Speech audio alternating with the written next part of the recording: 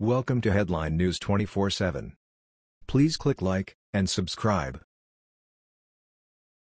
Bolton to clean house at NSC, Obama's people should start packing their shit. President Donald Trump announced last Thursday that he had chosen former U.S. Ambassador to the UN John Bolton to succeed U.S. Army Lieutenant General H.R. McMaster as head of the National Security Council and Chief Foreign Policy Advisor. To say that Bolton's tough conservative outlook toward our nation's enemies does not sit well with the left is an understatement, and it didn't take long before rumors began to circulate that Bolton plans to purge the NSC once he takes command in April, Breitbart reported Wednesday.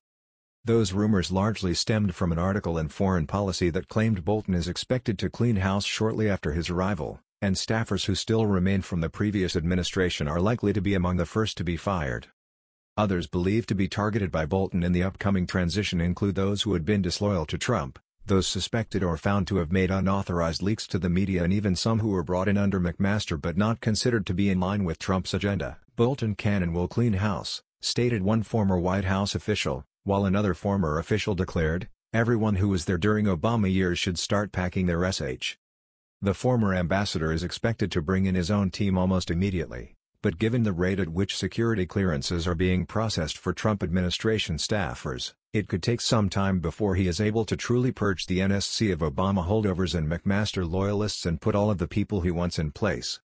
Foreign Policy noted that it wouldn't be all that unusual for Bolton to want to clean house and bring in like-minded people to fill the team.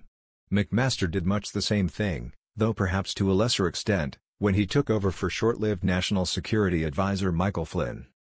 The outlet reported that Bolton, perhaps due to his recent years as a policy analyst on Fox News, was a known quantity by Trump, and pointed out that Bolton's tough stance toward rivals like North Korea and Iran, as well as his dim view of multilateral diplomatic efforts by the United Nations and European Union, would seemingly place him in line with Trump's peace through strength and America First doctrines. But Bolton also holds a hard view towards Russia, and the foreign policy writers, perhaps still beholden to the liberal media-perpetuated view that Trump is soft on Russia, wondered if that supposed difference could create a conflict between the two men in the future. Our readers may recall that Bolton met with Trump during the transition period in late 2016, but obviously was not hired or appointed to a position at that time. Foreign Policy reported that Bolton met with Trump again in July 2017 and was offered the deputy NSA position, with a promise that he would eventually receive the top spot. However, Bolton demurred on the deputy position and decided to wait until the top spot was cleared. Some suspect that recent information believed to be leaked from McMaster's NSC staff, specifically in relation to Trump's recent congratulatory phone call to Russian President Vladimir Putin following his re-election, may have sped up the timeline of McMaster's exit from the White House.